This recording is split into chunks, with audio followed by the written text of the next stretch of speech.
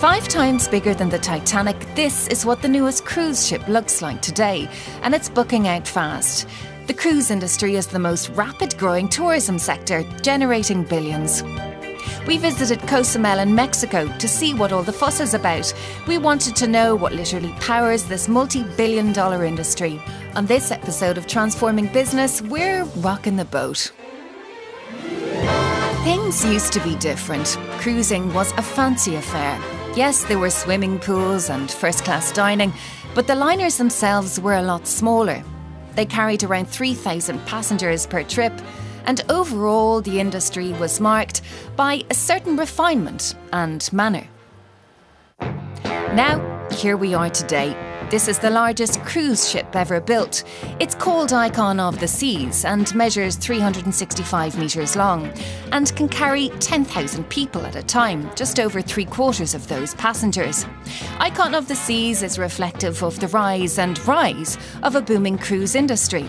This ship has just launched and is already open for reservations in 2025. Cruise passenger numbers globally are set to hit 36 million this year, and that figure is expected to continually increase.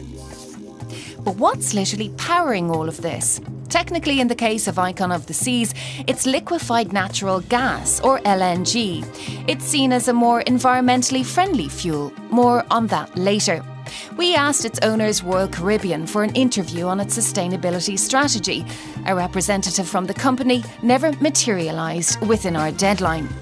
But we did manage to get hold of Carnival Corporation, the biggest cruise company in the world.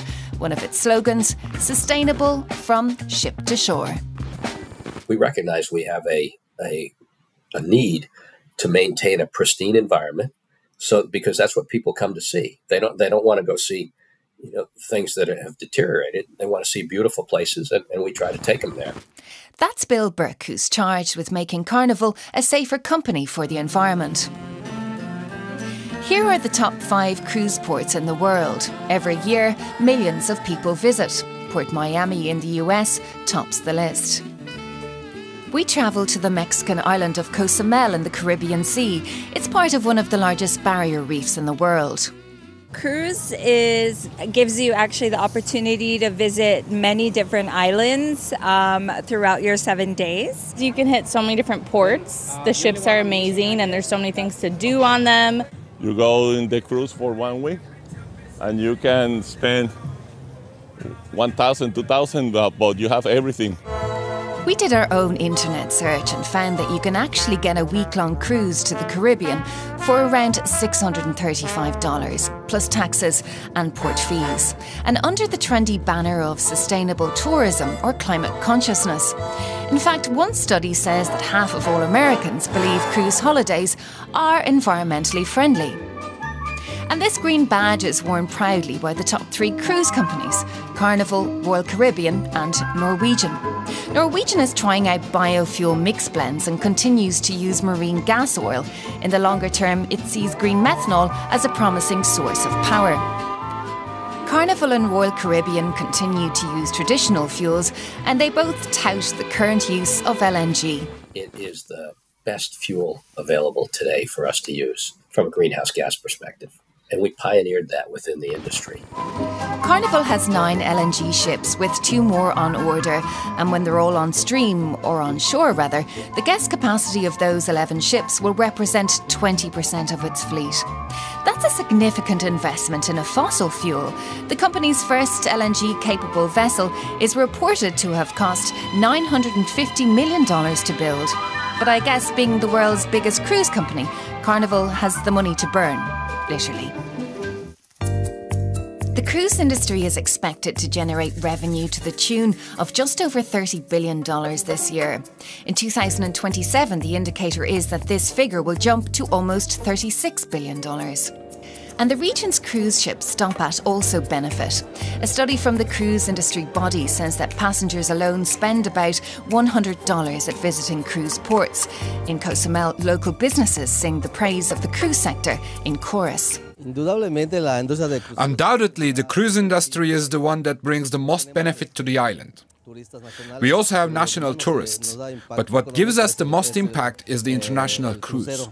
The cruise tourism to Cozumel is 90% of the reason we have jobs on the island. In the particular case of Cozumel, we are approaching $400 million in economic benefits for a population that does not reach 200,000 inhabitants. But what are the hidden costs? According to one study, cruising is more than double the carbon emissions of flying and staying in a 4-star hotel. Various cities, including one of Europe's busiest ports, Barcelona, have moved to restrict cruise ships because of their emissions. Norway has also announced that from 2026, only vessels with zero emissions will be allowed to visit its fjords. It follows research that claims cruise liners in Europe emit as many toxic air pollutants as 1 billion cars. After Venice banned large cruise liners from anchoring in its historic site, it's reported that air pollutants fell by 80%. But hold on, shouldn't the move to using liquefied natural gas solve all of this? No carbon there, right? The easiest way to comply with the regulations on sulfur, nitrogen oxides, and carbon dioxide intensity all at the same time is to use liquefied natural gas because it contains almost no sulfur and it emits about 25% less carbon dioxide emissions than conventional fuels. Brian Comer is not convinced about liquefied natural gas being used in the shipping sector. You see, LNG is made up of methane, a gas that doesn't stay in the atmosphere as long as carbon dioxide, but is 80 times more warming for our planet in the short term. And what's interesting about maritime companies using LNG is this. Many of them are choosing liquefied natural gas as their fuel, and the engines that cruise ships use tend to be those that emit the most amount of unburned methane to the atmosphere, and we call that methane slip. This infrared camera shows a ship burning LNG. The clouds you see illustrate the methane that's escaping, the methane slip. The more methane, the bigger the cloud. The cruise ship industry emits about 30 million tons of greenhouse gases each year, and that's the same as 75 natural gas-powered power plants would emit each year. For environmentalists here in Cozumel who oppose cruise ships, they see a cull on the sector as critical. There are photographs where a diver appears with a quantity of resources under his feet. Sea turtle, lobster, grouper, a large number of fish that were there in those times. That photograph was what sold Cozumel to tourism. And now we don't have that. Back to the question of what's powering this multi-billion-dollar industry. Well, it's clearly demand. Just look at the size of Icon of the Seas.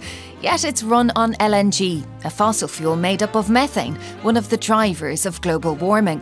But whatever fuels that are being used, it's clear they're in flux as the industry grapples with a warming planet and tries to colour in between the lines. For the more formidable lines, however, those of our environment, we might already be over the edge. We don't want any more cruises in Cozumel. The community opposes cruise ships. Would you take a cruise? Let us know in the comments below. And if you liked this episode, please check out the Transforming Business playlist for videos on topics just like this one.